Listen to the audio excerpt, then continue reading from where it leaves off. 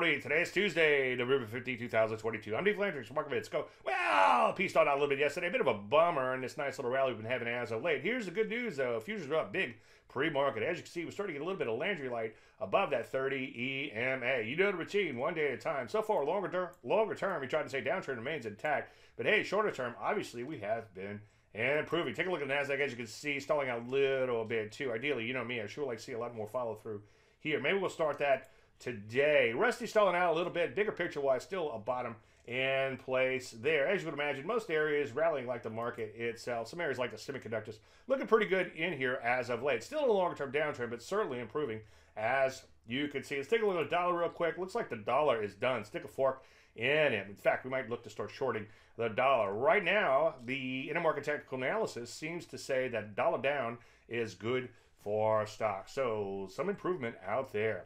Any questions? As usual, Dave at DaveLandry.com. I'm Dave Landry, and you started Market Minute.